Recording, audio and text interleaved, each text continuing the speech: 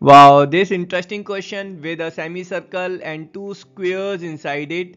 The distance between these vertices of square, that's 4 centimeter. Exciting part is, can you find the radius of this semicircle, that too in less than a minute? Let's check this interesting solution.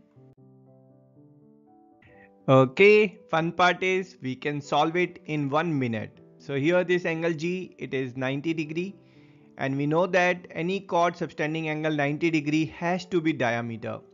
So the chord which is subtending this angle has one point F, so the other point has to be A, or this GC when we extend will meet here at point A, and CA, that's the diagonal of this blue square, and thus this angle here has to be 45 degrees.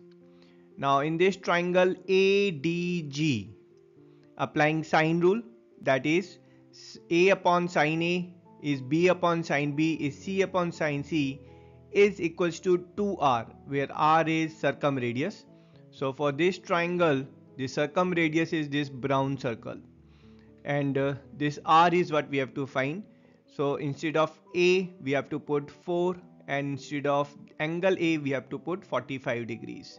So we get 2R is A upon sine A, that is 2R is 4 upon sine 45. Sine 45 is 1 by root 2. So 2R is 4 root 2, and R, the circumradius or the radius of this brown semicircle, is 2 root 2 centimeter, and that's our answer. I hope you enjoyed the solution. I will see you in next video. Till then, tata, bye bye.